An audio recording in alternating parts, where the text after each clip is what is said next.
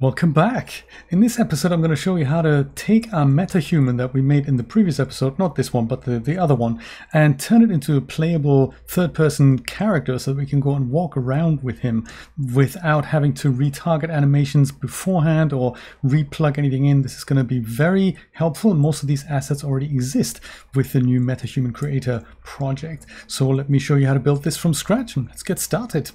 In our previous episode, we built him, and he is a blueprint right now, Metahuman, freshly designed with Unreal Engine 5.6 preview.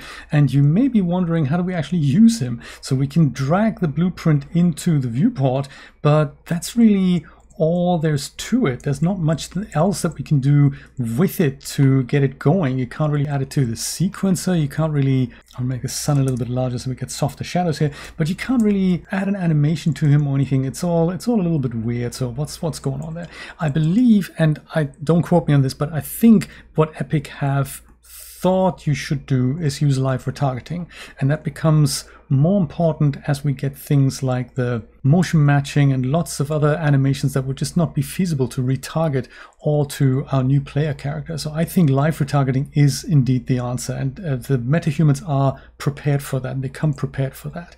This is a third-person project here, and I can walk around with Quinn. So let's go and turn that blueprint that we'll find in the third-person folder here under blueprints. Let's go and make ourselves a copy of that and turn that into a metahuman playable blueprint. So Control D will do that. I'm going to call that BP MH player perhaps. And just so that we can actually use it, I'm going to go here to my blueprints menu, and under world override, I'm going to check the pawn here and select a new pawn class, which is going to be my BPMH player. So the blueprint class that I've just made. And now if we go and play this project again, you'll see that nothing's changed because it's a duplicate of what we had before. But this is actually going to go and use this blueprint now. Let me open that and dock it here.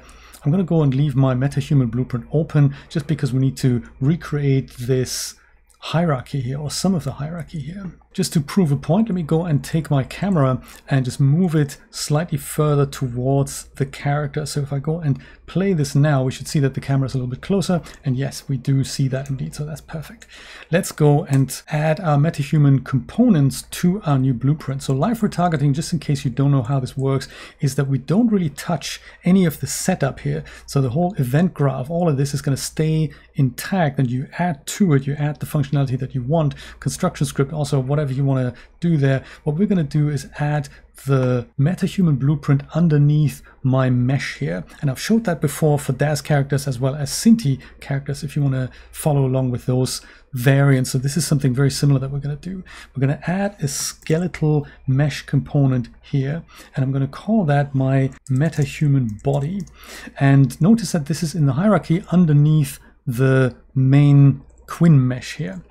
And we're going to make that invisible later on and then drive this mesh underneath here. So in here, let's go and select my metahuman body mesh. You can get that from here with this body mesh thing here. You can go and show that in your content browser. Keep it selected, switch over here and just go and put that here. So now we see the mesh down here, and we're going to do the same with the head. So we're going to retain this hierarchy that we see in the metahuman blueprint here. The face is underneath the body. So I'm going to go and do the same thing here. Once again, click the add button, and it's another skeletal mesh that we need here.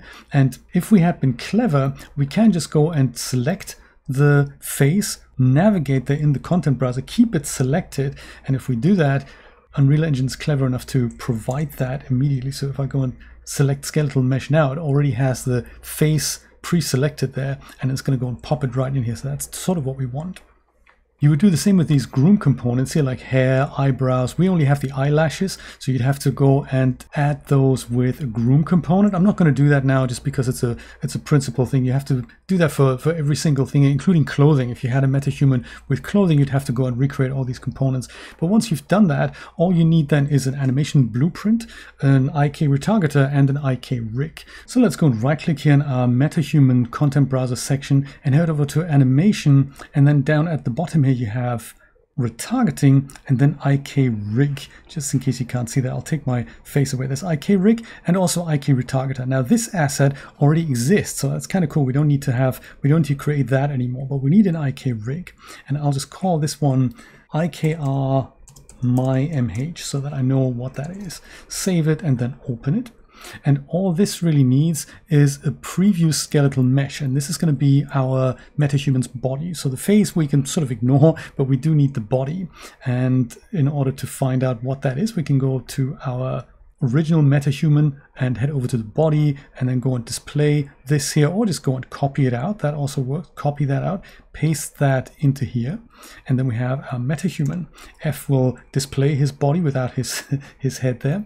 And what the IK rig needs is the retarget chain so that the retargeter can work with that. Thankfully, that's literally a 2-click process in Unreal Engine 5.6.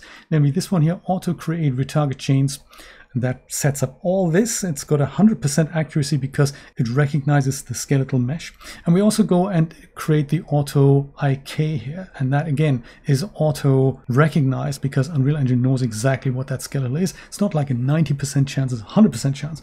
So auto create retarget chains and auto create IK. That is it. We can go and save it and then close it. That's all we needed to do here.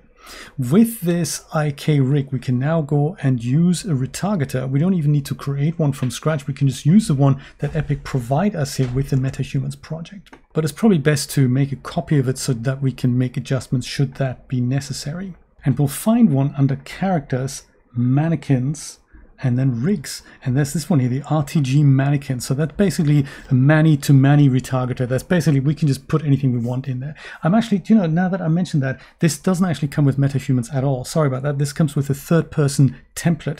So that is where that is from. I get confused these days. So I'm just going to go and left-click and drag this out and put it into my Metahuman top folder here. I'm going to go and let go and copy it here. And I'll go and rename that into RTG my MH, or more accurately, Manny to my MH, because we're going from Manny to my metahuman. And the retargeter asset will be the thing that infers the height change. So let's go and open it. It's going from UE5 Manny to UE5 Manny. Not very useful at the moment, but great to populate with our own stuff. So this is our source, and this is going to be our target. So target, we're going to give it the IK rig that we've just made for our metahuman. So that was this one here, IKR my MH. That's what that looks like.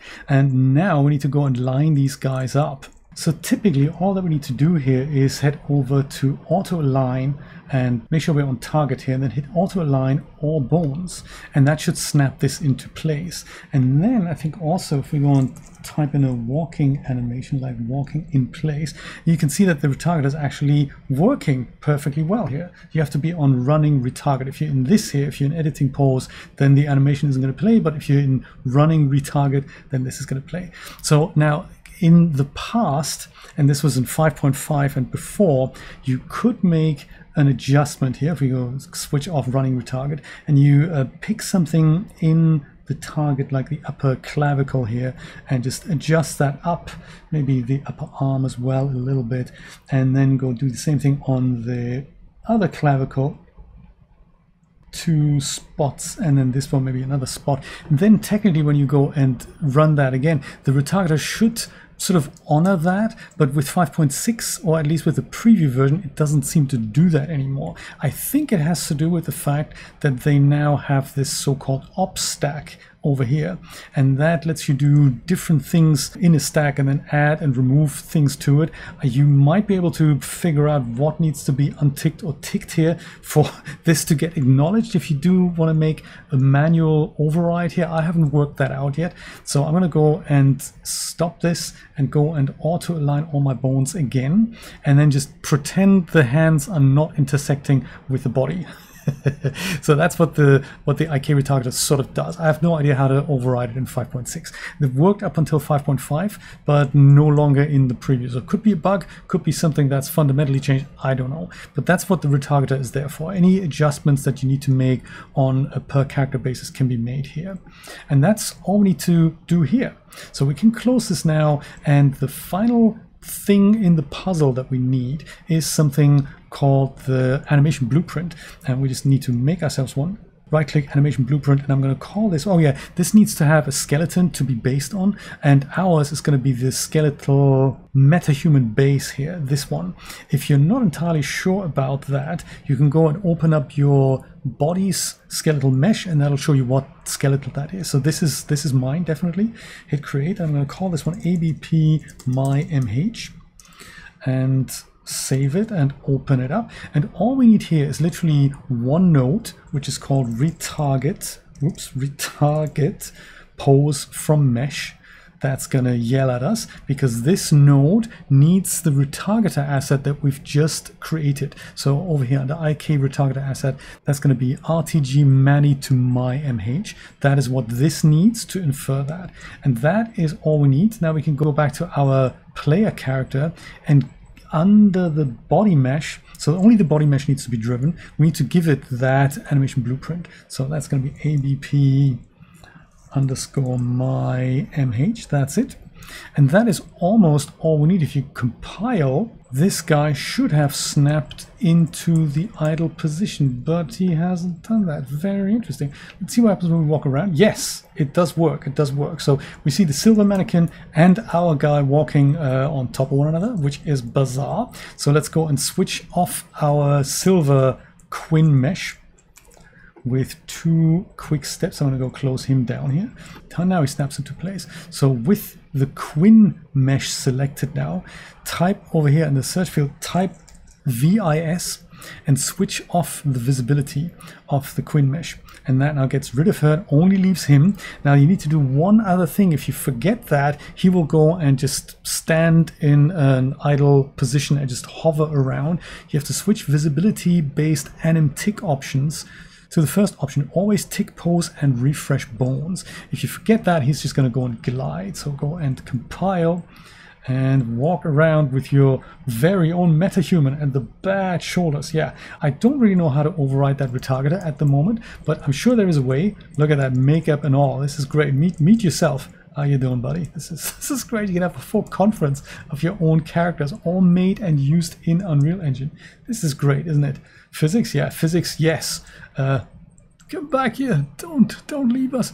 I don't know why they're white in the preview. They used to be blue, these things. They're not blue anymore. Hey, one of those things. Have fun playing with the metahumans, running around, exploring exciting environments. Oh, hair and clothing. This is one thing I wanted to quickly talk to you about. Not so much show you, but talk to you about. If your character needs clothing and it needs to move with the character, look into Chaos Cloth. That might make that happen all inside Unreal Engine without any additional tools.